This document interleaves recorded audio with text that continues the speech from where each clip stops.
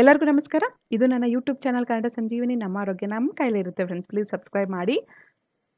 ಇವತ್ತು ಕಣ್ಣಿನ ದೃಷ್ಟಿ ಜಾಸ್ತಿ ಮಾಡ್ಕೊಳ್ಳೋಕ್ಕೆ ಒಂದು ಮನೆಮದ್ದು ಹೇಳ್ತೀನಿ. ಈ ಮನೆಮದ್ದನ್ನು ಡೈಲಿ ಯೂಸ್ ಮಾಡಬೇಕು. 3 ತಿಂಗಳಾದರೂ ಯೂಸ್ ಮಾಡಬೇಕು ಅಟ್ಲೀಸ್ಟ್. ಅದು ಯೂಸ್ ಮಾಡಿದ್ರೆ ನಿಜವಾಗ್ಲೂ ನಿಮ್ಮ ಕಣ್ಣಿನ ದೃಷ್ಟಿ ಜಾಸ್ತಿ ಆಗುತ್ತೆ. ಐಸೈಟ್ ತುಂಬ ಚೆನ್ನಾಗಿ ಆಗುತ್ತೆ. ನಿಮಗೆ ಕನ್ನಡಕದ ಅವಶ್ಯಕತೆ ಇರಲ್ಲ.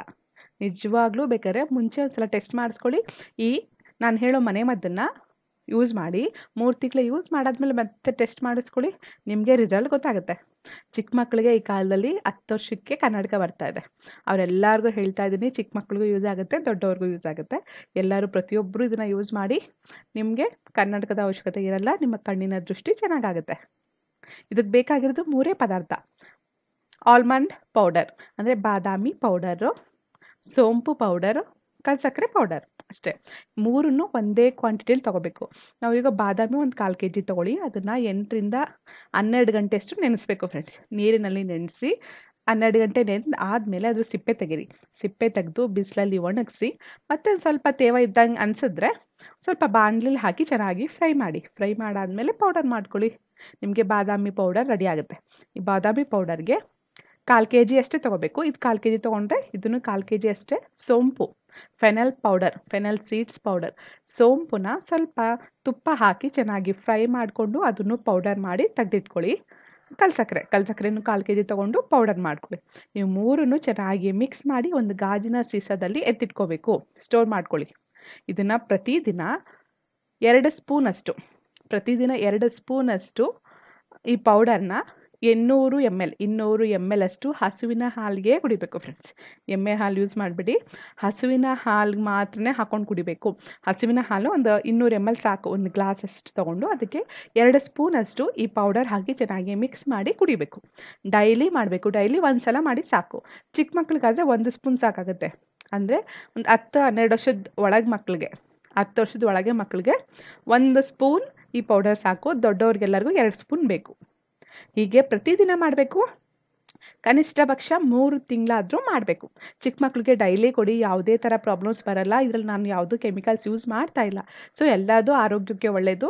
ಡೈಲಿ ಕೊಡೋದ್ರಿಂದ ತುಂಬ ಒಳ್ಳೆಯದು. ಬೇರೆ ಯಾವುದೋ ಪೌಡರ್ ತಂದು ನೀವು ಮಿಕ್ಸ್ ಮಾಡಿ ಕೊಡೋದಕ್ಕಿಂತ ಇದು ತುಂಬ ಆರೋಗ್ಯಕ್ಕೂ ಒಳ್ಳೆಯದು. ಅವರ ಕಣ್ಣಿನ ದೃಷ್ಟಿಗೂ ಒಳ್ಳೆಯದು. ಬಾದಾಮಿಯಿಂದ ಅವರ ಬ್ರೈನ್ ಪವರ್ ಜಾಸ್ತಿ ಆಗುತ್ತೆ. ತುಂಬ ಶಾರ್ಪ್ ಆಗ್ತಾರೆ. ನಿಜವಾಗ್ಲೂ ಡೈಲಿ ಮಾಡಿ. 3 ತಿಂಗಳಾದರೂ ಮಾಡಿ. ದೊಡ್ಡವ್ರಿಗೆ 2 ಸ್ಪೂನು, ಚಿಕ್ಕವ್ರಿಗೆ 1 ಸ್ಪೂನು ನೆನ್ಪಿಟ್ಕೊಳ್ಳಿ. ಅದ್ರ ಜೊತೆಗೆ ಚಿಕ್ಕ ಪುಟ್ಟ ಎಕ್ಸಸೈಸ್ ಮಾಡ್ಕೊಬಿಡಿ. ಅಕ್ಯುಪ್ರೆಷರ್ ಪಾಯಿಂಟ್ಸ್ ಇರುತ್ತೆ ಫ್ರೆಂಡ್ಸ್. ಅಕ್ಯುಪ್ರೆಷರ್ ಪಾಯಿಂಟ್ಸ್ ಅಂತಂದರೆ ನೋಡಿ, ಕಣ್ಣಿನ ಸುತ್ತ ಹೀಗಿರುತ್ತೆ. 2 ಕಣ್ಗೂ ಇರುತ್ತೆ ನೋಡಿ. 1 2 3 4 5 6 7 ಪಾಯಿಂಟ್ಸ್ ಕರೆಕ್ಟಾಗಿ ನೋಡ್ಕೊಳ್ಳಿ. ಅದನ್ನು ಕರೆಕ್ಟಾಗಿ ಪ್ರೆಸ್ ಮಾಡ್ಕೋಬೇಕು. ನೀವು ತೋರು ಬೆರಳು ಇರುತ್ತಲ್ವಾ, ಈ ತೋರು ಬೆರಳಿಂದ ಡೈಲಿ ಮಾಡಿ. ಡೈಲಿ ಅಂದರೆ 1 ನಿಮಿಷ ಅಷ್ಟೇ. ಈಗ ಫಸ್ಟ್ ಪಾಯಿಂಟ್ಗೆ 1 ನಿಮಿಷ ಹಾಗೆ ಪ್ರೆಸ್ ಮಾಡಿ ಇಟ್ಕೋಬೇಕು. ಅದಾದಮೇಲೆ ನೆಕ್ಸ್ಟ್ 2ನೇ ಪಾಯಿಂಟ್ನ ಪ್ರೆಸ್ ಮಾಡಿ ಇಟ್ಕೊಳ್ಳಿ. 1 ನಿಮಿಷ ಸಾಕು. 50 ರಿಂದ 60 ಸೆಕೆಂಡ್ಸ್ ಸಾಕು. ನೆಕ್ಸ್ಟ್ 3ನೇ ಪಾಯಿಂಟ್, 4ನೇದು, 5ನೇದು, 6, 7ನೇದು ಹೀಗೆ ಡೈಲಿ ಮಾಡಬೇಕು. 1 ನಿಮಿಷನೇ ಮಾಡಿ ಒಂದೊಂದು ಪಾಯಿಂಟ್ಗೆ. ಅದ್ರ ಜೊತೆಗೆ ಇನ್ನೊಂದು ಪಾಯಿಂಟ್ ಇದೆ. ನಿಮಗೆ 2 ಐಬ್ರೋಸ್ ಪಾಯಿಂಟ್ ಮಧ್ಯದಲ್ಲಿರುತ್ತಲ್ವ, ಆ ಪಾಯಿಂಟ್ನ ಹಾಗೆ ಪ್ರೆಸ್ ಮಾಡಿ ಇಟ್ಕೋಬೇಕು. ಅದನ್ನು ಅಷ್ಟೇ 1 ನಿಮಿಷ ಮಾಡಬೇಕು ಸಾಕು. ಹೀಗೆ ಡೈಲಿ ಮಾಡೋದ್ರಿಂದ ನಿಮ್ಮ ಕಣ್ಣಿನ ದೃಷ್ಟಿ ಚೆನ್ನಾಗಾಗುತ್ತೆ. ಅದ್ರ ಜೊತೆಗೆ ಐ ಎಕ್ಸಸೈಸ್ಗಳು ತುಂಬ ಜನ ಗೊತ್ತು. ಇದನ್ನು ಡೈಲಿ ಮಾಡಿ. ಡೈಲಿ ಒಂದು 5 ರಿಂದ 10 ನಿಮಿಷ ಮಾಡಿ ಸಾಕು. ಯಾವುದೇ ಪ್ಲೇಸಲ್ಲಿ ಇದನ್ನು ಮಾಡ್ಬೋದು. ಇದಕ್ಕೇನು ಬೇಕಾಗಿಲ್ಲ. ನೀವು ನೋಡಿ, ಹೀಗೆ ಸ್ಟ್ರೈಟಾಗಿ ಕೂತ್ಕೊಂಡು ನಿಮ್ಮ ಹೆಬ್ಬೆರಳಿರುತ್ತಲ್ವ, ಆ ಹೆಬ್ಬೆರಳನ್ನ ಸ್ಟ್ರೈಟಾಗಿ ನಿಮ್ಮ ಮೂಗಿಗೆ ಸ್ಟ್ರೈಟ್ ಬರಬೇಕು. ಹಾಗೆ ಇಟ್ಕೋಬೇಕು ನೋಡಿ. ಸ್ಟ್ರೈಟಾಗಿ ಇಟ್ಕೊಂಡು ಆ ಹೆಬ್ಬೆರಳು ತುದಿನ ನೋಡಬೇಕು. ಎಷ್ಟೊತ್ತು ನೋಡಬೇಕು ಅಂದರೆ 5 ರಿಂದ 10 ಸೆಕೆಂಡ್ಸ್ ಅಷ್ಟೇ ಸಾಕು. 5 ರಿಂದ 10 ಸೆಕೆಂಡ್ಸ್ ನೋಡಿ. ಅದಾದಮೇಲೆ ಟರ್ನ್ ಮಾಡಿ. ಬಲಕ್ಕೆ ಟರ್ನ್ ಮಾಡಿ, ಎಡಕ್ಕೆ ಟರ್ನ್ ಮಾಡಿ. ಅದನ್ನು ತುದಿನೇ ನೋಡಬೇಕು. ಹೆಬ್ಬೆರಳು ತುದಿನೇ ನೋಡಬೇಕು. ಇದು ಒಂದು ಎಕ್ಸಸೈಸ್. ಒಂದೊಂದು ಸೈಡ್ನ ಒಂದು 5 ರಿಂದ 10 ಸೆಕೆಂಡ್ಸ್. ನೆಕ್ಸ್ಟ್ ಮತ್ತೆ ಹೀಗೆ ಟರ್ನ್ ಮಾಡಿದ್ಮೇಲೆ ಬಲಗಡೆಗೆ ಟರ್ನ್ ಮಾಡಿ ನಿಮ್ಮ ಕೈನ. ಆವಾಗ ಒಂದು 5 ರಿಂದ 10 ಸೆಕೆಂಡ್ಸ್. ನೆಕ್ಸ್ಟ್ ಮತ್ತೆ ಎಡಗಡೆಗೆ ನೋಡಿದ್ಮೇಲೆ ಎಡಗಡೆಗೂ ಅಷ್ಟೇ 5 ರಿಂದ 10 ಸೆಕೆಂಡ್ಸ್ ಸಾಕು. ಹಿಂಗೆ ಮಾಡಿ. ಹೀಗೆ ದಿನಕ್ಕೆ ಒಂದು 3 ರಿಂದ 4 ಸಲ ಮಾಡಿ ಸಾಕು. ಓಕೆನಾ? ಇದ್ರ ಜೊತೆಗೆ 2ನೇ ಎಕ್ಸಸೈಸ್ ಏನು, ನಿಮ್ಮ ಹಣೆ ಇರುತ್ತಲ್ವ, ಆ ಹಣೆ ಮಧ್ಯದ ಭಾಗದಲ್ಲಿ ನೋಡಬೇಕು. ಫೋಕಸ್ ಮಾಡ್ಕೊಂಡು ನೋಡಿ. ಹಣೆ ಮಧ್ಯದ ಭಾಗದಲ್ಲಿ ಫೋಕಸ್ ಮಾಡಿಕೊಂಡು ನೋಡಬೇಕು. ಅದನ್ನು ಅಷ್ಟೇ 5ರಿಂದ 10 ಸೆಕೆಂಡ್ಸ್ ನೋಡಿ ಸಾಕು. ಹೀಗೆ ಡೈಲಿ ಒಂದು 2-3 ಸಲ ಮಾಡಿ ಫ್ರೀ ಇದ್ದಾಗ. ಇನ್ನು ಮೂರನೇದು ನಿಮ್ಮ ಮೂಗಿನ ತುದಿ, ನಿಮ್ಮ ಮೂಗಿನ ಟಿಪ್ ಇರುತ್ತಲ್ವ, ಆ ತುದಿನ ನೋಡಬೇಕು. ಅದನ್ನು ಅಷ್ಟೇ 5ರಿಂದ 10 ಸೆಕೆಂಡ್ಸ್ ಮಾಡಿ. ಇದನ್ನು 2ರಿಂದ 3 ಸಲ ಮಾಡಿ, ನೀವು ಫ್ರೀ ಇದ್ದಾಗಲೇ ಮಾಡಿ. ಅದರ ಜೊತೆಗೆ ಇನ್ನು ನಿಮ್ಮ ಕಣ್ಗುಡ್ಡೆನ ಮೇಲ್ಗಡೆ ಅಂದರೆ up, down, right, left focus ಮಾಡೋದು. ಯಾವುದನ್ನಾದರೂ ಫುಲ್ ರೊಟೇಟ್ ಮಾಡೋದು, ಸರ್ಕಲ್ ಥರ ಮಾಡೋದು, ಫುಲ್ ಸುತ್ತಿಸಿ ನಿಮ್ಮ ಕಣ್ಗುಡ್ಡೆನ ಫುಲ್ ತುದೀಲಿ ನೋಡಿ, ಮೇಲ್ಗಡೆಗೆ, ಕೆಳಗಡೆಗೆ, ಎಡಕ್ಕೆ, ಬಲಕ್ಕೆ ಎಲ್ಲನೂ ತಿರುಗಿಸ್ತಾ ಇರಬೇಕು. ಅದೆಲ್ಲನೂ ಒಂದು 5ರಿಂದ 10 ಸೆಕೆಂಡ್ಸ್ ಮಾಡಿ ಸಾಕು. ಇದ್ರ ಜೊತೆಗೆ ನಿಮಗೆ ಇನ್ನೊಂದು 2-3 ಹೇಳ್ತೀನಿ ಎಕ್ಸಸೈಸ್ ನೋಡಿ. ಚೆನ್ನಾಗಿ ಕಣ್ಣು ರೆಪ್ಪೆ ಆಡಿಸ್ತಾ ಇರಬೇಕು.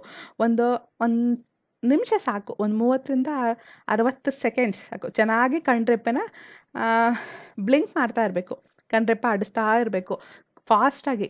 ಕಣ್ರೆಪ್ಪನ ತುಂಬ ಫಾಸ್ಟಾಗಿ ಆಡಿಸ್ಬೇಕು. 1 ನಿಮಿಷ ಸಾಕು, 30ರಿಂದ 60 ಸೆಕೆಂಡ್ಸ್ ಸಾಕು. ಚೆನ್ನಾಗಿ ಕಣ್ರೆಪ್ಪೆನ ಹೊಡ್ಕೋತಾ ಇರಬೇಕು, ಬ್ಲಿಂಕ್ ಮಾಡಬೇಕು. ಅದಾದಮೇಲೆ ರೊಟೇಟ್ ನಿಮ್ಮ ತಲೆ ಮಾತ್ರ ರೊಟೇಟ್ ಮಾಡಿ. ಕಣ್ಣೆಲ್ಲನೂ ರೊಟೇಟ್ ಮಾಡಿಬಿಡಿ. ಕಣ್ಗುಡ್ಡೆ ರೊಟೇಟ್ ಮಾಡಬಾರ್ದು, ಕಣ್ಗುಡ್ಡೆ ಹಾಗೆ ಇರಲಿ.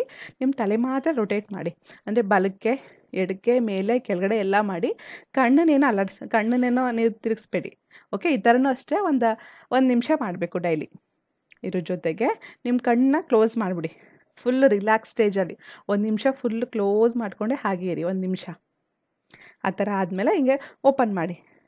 ನೆಕ್ಸ್ಟ್ ಮತ್ತೆ ಒಂದು ಸ್ವಲ್ಪ ಕ್ಲೋಸ್ ಮಾಡಿ, ಮತ್ತೆ ಓಪನ್ ಮಾಡಿ. ಹೀಗೆ ಡೈಲಿ ಮಾಡೋದ್ರಿಂದ, ಎಲ್ಲ ಎಕ್ಸಸೈಸ್ಗಳು ಮಾಡೋದ್ರಿಂದನೂ ನಿಮಗೆ ಆದಷ್ಟು ನಿಮಗೆ ಕಣ್ಣಿಗೆ ಎಕ್ಸಸೈಸ್ ಆಗುತ್ತೆ. ಅಕ್ಯುಪ್ರೆಷರ್ ಪಾಯಿಂಟ್ಸ್ ಹೇಳಿದ್ನಲ್ವ, ಅದನ್ನು ಮಾಡೋದ್ರಿಂದನೂ ಮತ್ತು ಆ ಹೆಲ್ತ್ ಡ್ರಿಂಕ್ ಇಷ್ಟನ್ನು ಯೂಸ್ ಮಾಡಿ ನಿಜವಾಗ್ಲೂ ನಿಮಗೆ ಕನ್ನಡಕದ ಅವಶ್ಯಕತೆ ಇರಲ್ಲ.